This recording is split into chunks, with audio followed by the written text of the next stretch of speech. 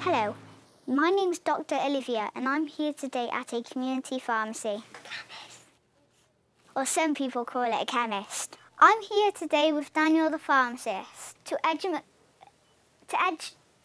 teach people that you can come to the pharmacy if you are feeling a bit poorly and ask your pharmacist for advice.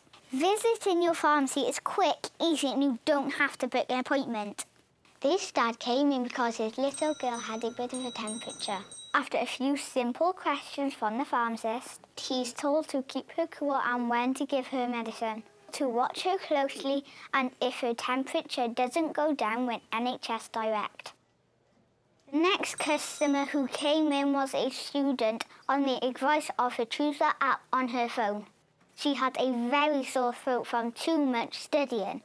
The pharmacist was able to give her some medicine to help. She was advised to stop studying so late and get more rest. We also had a customer with an upset tummy. After a few quick general questions from the pharmacist, she was offered some medicine and told to keep hydrated.